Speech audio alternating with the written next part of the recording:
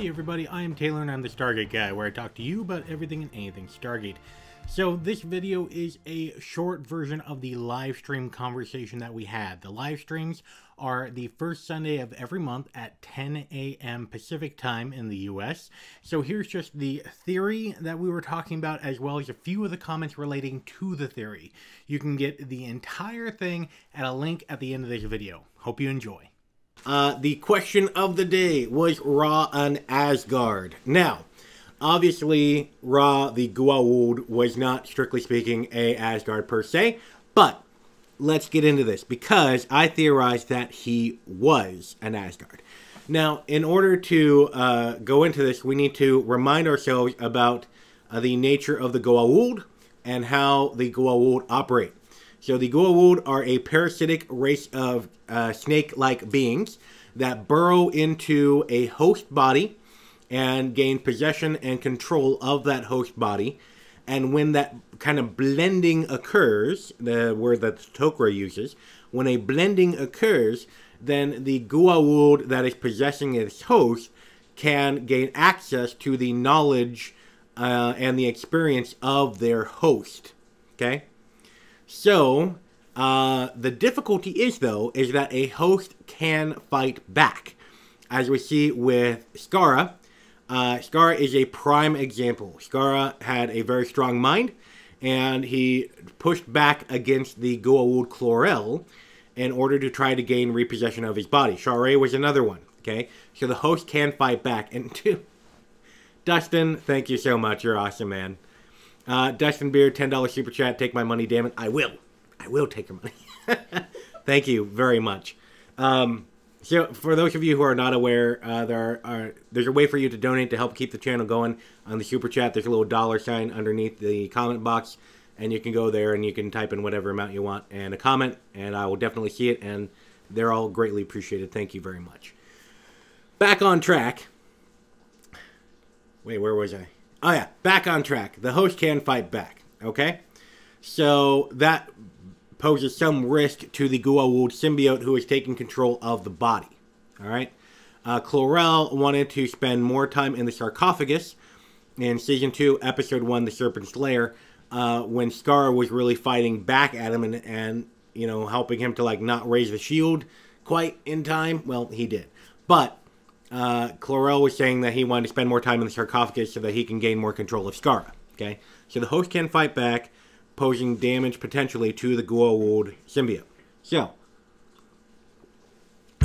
this comes back to the Goa'uld, who have the Goa'uld taken as hosts. Now, on the Goa'uld's home planet, we know that there is a race of species. That's weird. That there is a species. Blame it on me being sick. That there's a species called Unas. Now, the Unas are reptilian-like species, that they're very strong, okay? And that the Goa'uld can take possession of the Unas, and as we know from Tilk, and as well as from the episode, you know, Thor's Hammer, and the one where, you know, Tilk is thought of being a witch. I don't want to say too much because it's spoiling for her back there. But anyway, that the Unas were the first species that the Goa'uld take possession of, which makes sense because they developed on the same planet. Now, the Goa'uld can take possession of other types of beings, such as humans. Now, although the success rate in taking a human is not guaranteed 100%, hence the need for Jaffa. Jaffa with, you know, the little pouch incubators where they put the Goa'uld symbiote in it. That helps the symbiote to have more of a higher success rate when taking over a human host. Am I making any sense? Or, you know, I'm hoping that this is making logical sense. My line of thought here. If it doesn't, I blame it on being sick.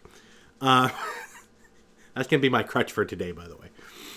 So, the Goa'uld can take possession of other species, not just Unas and humans. Okay, although that could pose potential damage to the Goa'uld symbiote if it tries to inhabit another type of being due to species compatibility, as well as to the strength of the host's mind. Okay? So, next, going on to the Asgard. We know that the Asgard have been at kind of war with the Goa'uld going back who knows how long, okay? But that eventually they formed a treaty, kind of like an armistice agreement, where the Asgard have control of some planets, the protected planets, and the Goa'uld can kind of like pillage and plunder and do whatever they want with the rest of the galaxy, as long as they don't cross the line and come over into the protected planets. And when they do, then the Asgard can totally come in and kick their ass and, you know, beat them out of the solar system. But that treaty was not always in place. So, before treaties are in place, there's usually a wonderful thing called a war, where two parties are trying to, like, kill each other, right? So the Goa'uld and the Asgard were at war before they created this treaty. So, being at war with a intergalactic species, it would make logical sense for the Goa'uld to try to get as much intel about them and their technology as possible. The Goa'uld being parasitic races in nature, they like to get other people's technology and knowledge for their own and kind of co-opt it and make it their own in order to be, like, better and more godlike. Okay? So they claim the gate system was their own, even though it wasn't. They, you know, potentially, we don't know for sure, but they potentially took the Hatak from a different species and made it their own. Okay? That's what they do. So, I theorize that Ra, the Goa'uld, before coming to Earth, found a way to capture an Asgard enemy. And as an attempt, a risky attempt, to get knowledge of Asgard technology, to get knowledge of Asgard strategy in the war, to get knowledge of the Asgard as a whole, their strengths, their weaknesses, Ra implanted himself into the Asgard that he captured.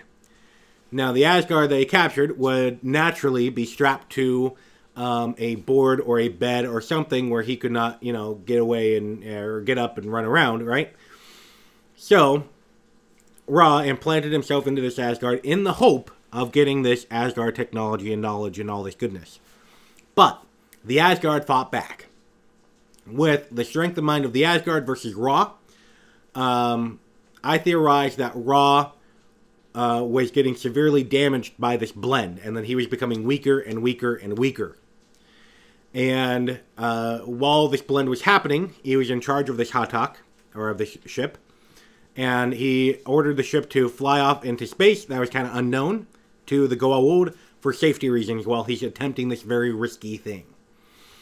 And so while they were flying in this unknown region, they stumbled upon Earth, and they found the species, and they ringed up a member of the species and found out that they would be very compatible with the Goa'uld and that their bodies are very easy to repair, human bodies. So, Ra, when he was strong enough to leave one host and enter into another, he chose to leave that Asgard that he was trying to get knowledge from into the human host to recover and to gain his strength, and as that, enter into that new host. So, the question then becomes, why do we not see a bunch of Asgard technology or knowledge being gained by the Goa'uld over the past 10,000 years at the point where Ra would have done this thing? And the answer really comes down to the strength of the Asgard mind. We know that the Asgard might be very narrow in their thinking, but they are very intelligent beings, and that they do have a strong mental prowess. So, the Asgard that was being a host to Ra temporarily, I theorize, put up enough of a fight to stave off Ra, and he might have given Ra some strategic knowledge of the battle that was going on, but no technological knowledge. And Ra, having gained that strategic knowledge, not only did he find the humans and was able to do that, but using that strategical knowledge of what was going on at the time with the battle of the Asgard and the Goa'uld, he was able to use that knowledge in order to gain more control and hence become the most powerful Goa'uld system lord out of the bunch of them. He used that expert knowledge that only he would know from attempting this very risky blending in order to win a couple of battles during the war and set himself up to be the most powerful Goa'uld out of all of the system lords. So, that's kind of my thinking there. That's kind of the basic strategy of how Ra was an Asgard at a time, not always. And that would explain why in the original movie we have an Asgard-like being seen on screen, and that would explain technically that why they were in the narration and stuff that Daniel Jackson was giving when they came to Earth, that the species was a dying race. Well, the Asgard are a dying race. They cannot really reproduce, and they already set themselves way down the path of having the genetic degradation and disease that would eventually wipe out their entire species. So they would technically be a dying race. They just didn't realize it 10,000 years ago. Okay? So that part of Daniel Jackson's narrative would be true.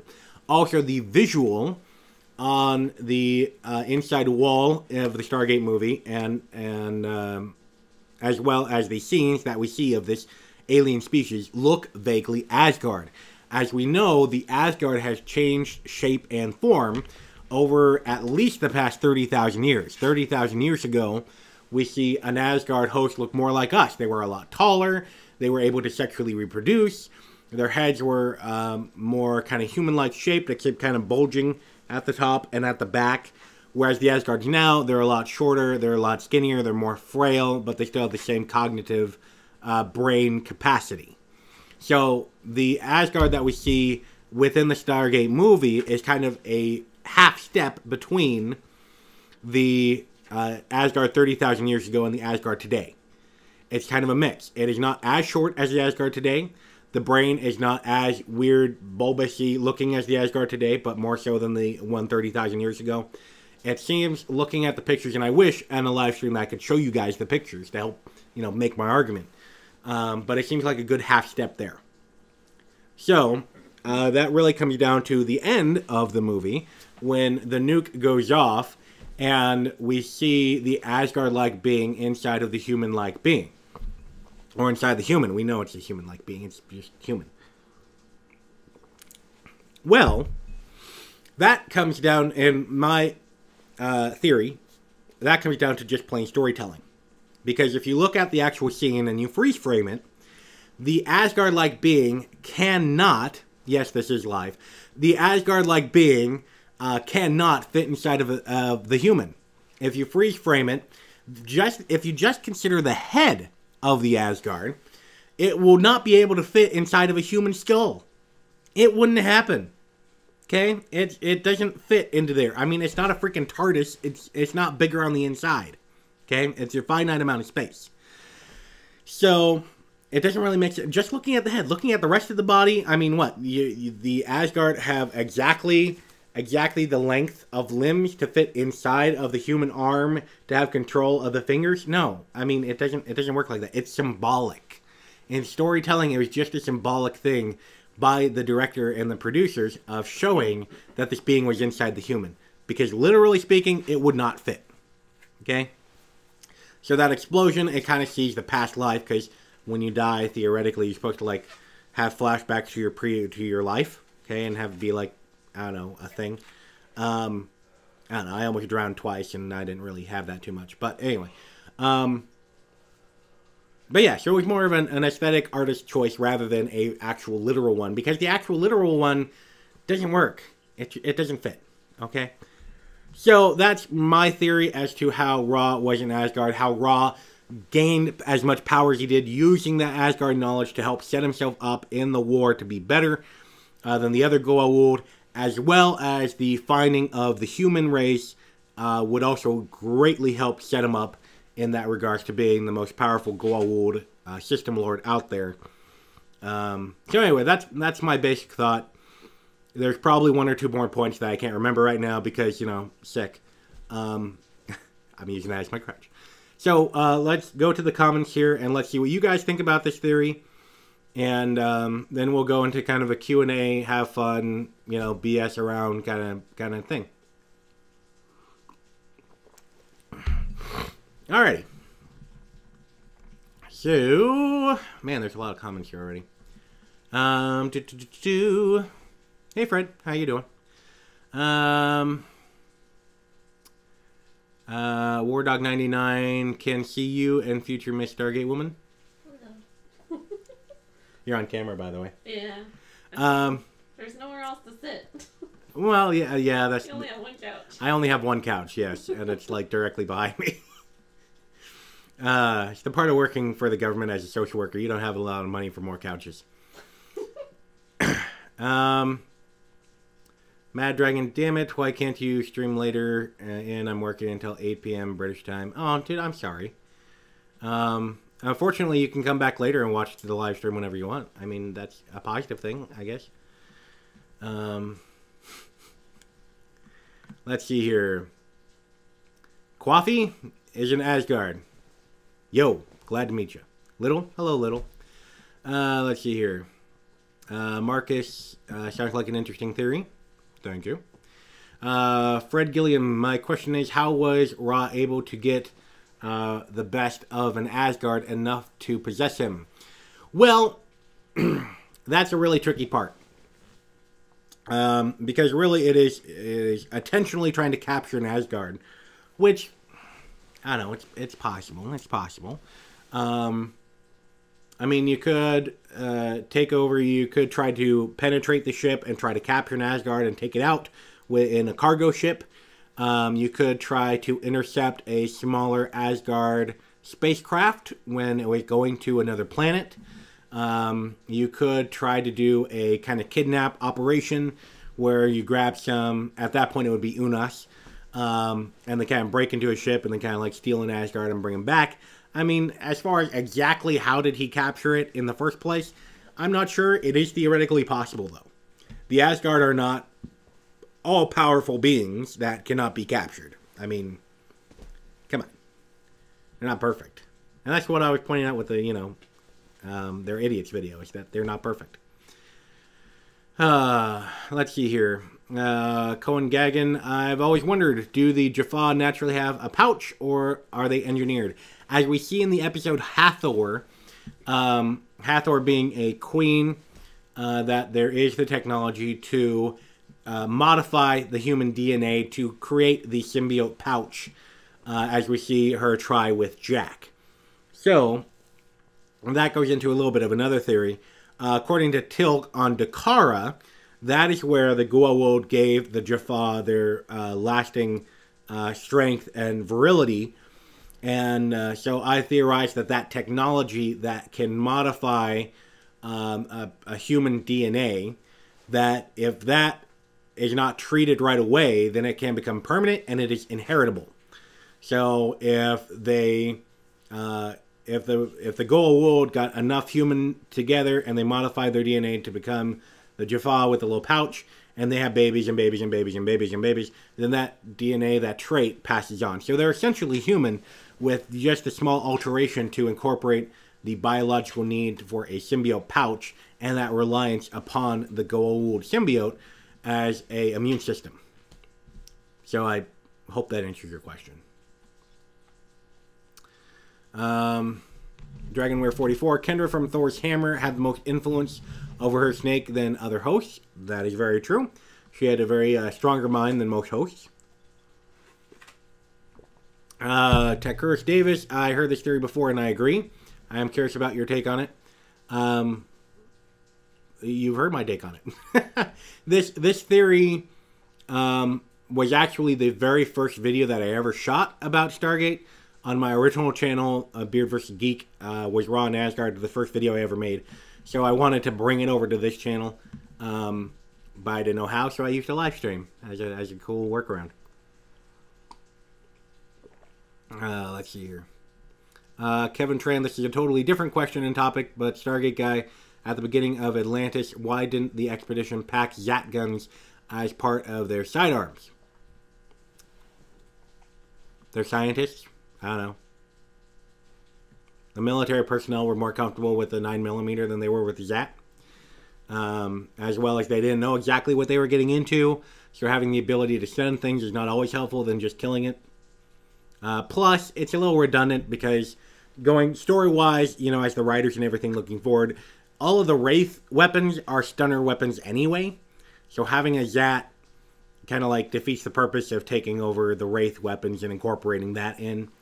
Yeah, that could be it. Silent Killer, hey, what's up?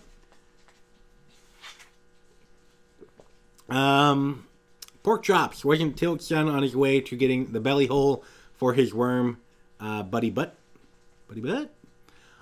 So he was about to have the symbiote input into him. Ryak was born with a symbiote pouch. But it was, as a kid, your immune system kind of sticks with yourself until you like start to get into like puberty and like maturity. And then your immune system starts to diminish and you need a symbiote at that time. So, yes, you're born with a pouch, but you don't actually need the symbiote until you're a little bit more mature. That's part of the body changes, you know, with hormones, that kind of thing. You know, I'm not going to get in there. Or read a book about that. Anyway, this isn't health class. I'll leave it at that. Destin Beard, Season 1, Episode 14. Hathor confirms that. Yep. Brain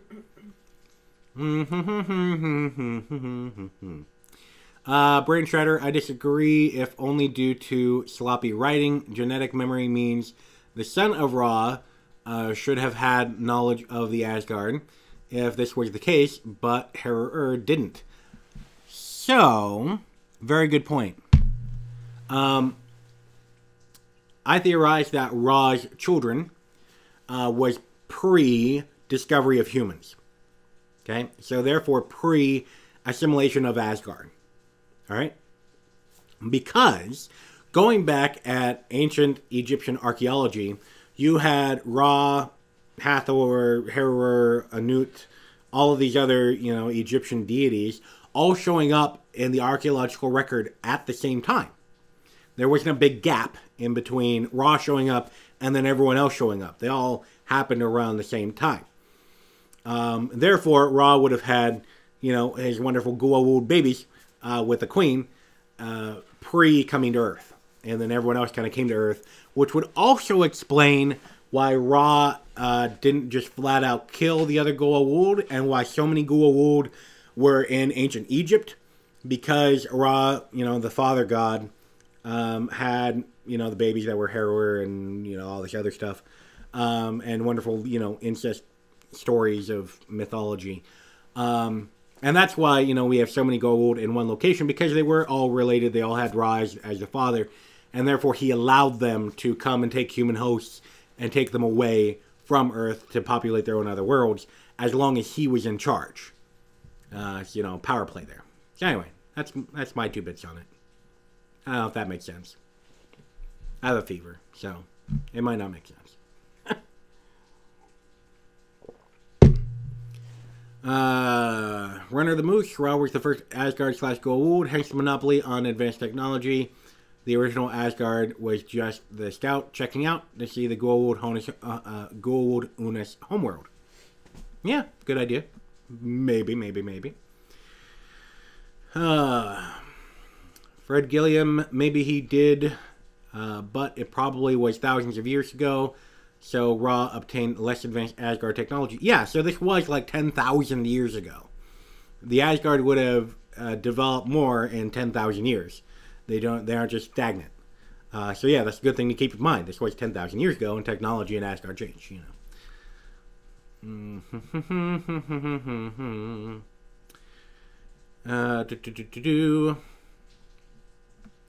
Whoa, it flipped out. What happened there? Man, I am so behind in the comments.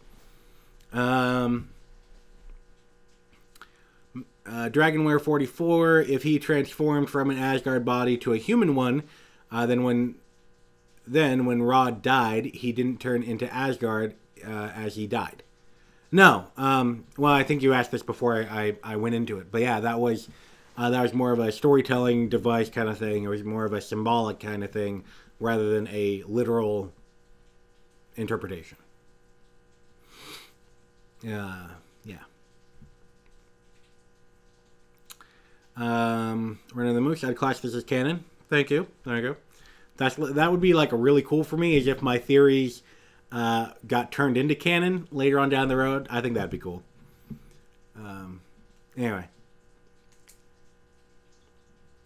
Midor Ibishi? I don't know how to say her name. The theory is more or less in line with what I've been thinking. Thank you. Happy to help. It's plausible. Thank you, Silent Killer.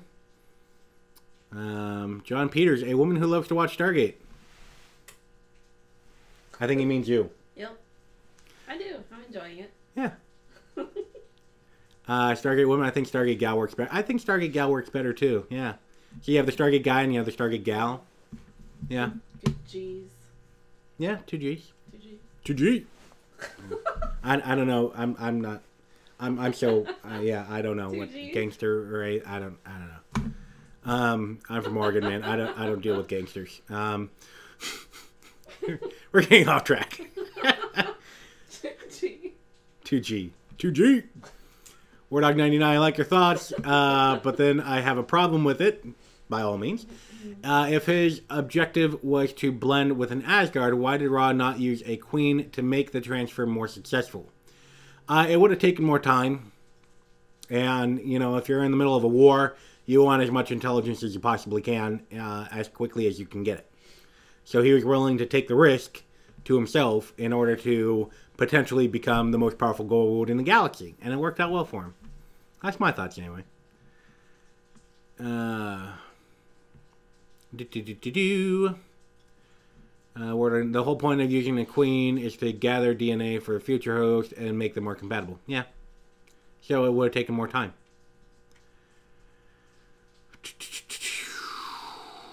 Joe Seisler. If it was far enough back, it's possible that the Asgard didn't know that the Goa'uld were a threat, and maybe even approached them as allies, and Ra tricked and betrayed one. Yeah, it could be. Wait, the pouch is genetic? Yeah, that's my theory anyway. The pouch is genetic for Jaffa.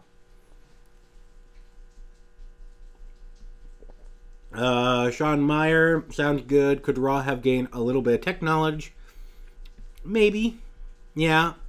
But as far as Stargate, or not Stargate, as far as Asgard knowledge that we see currently in relation to the Goa'uld technology currently, there doesn't seem to be a lot of overlap. Or so I don't know if he actually got tech specs, just because there's not really a lot of overlap nowadays.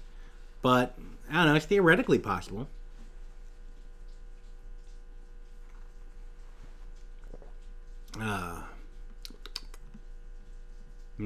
T. Well, it jumped again. Sci-Fi Sith Dan, hello there, the Stargate guy. Hello. Decaffeinated or caffeinated? T. No caffeine in that one. No caffeine in this one? Not that one. Okay, no caffeine. Yeah, it's lemon. No, that's peppermint. That's peppermint, yeah. Apparently, I can't taste anything. It's peppermint.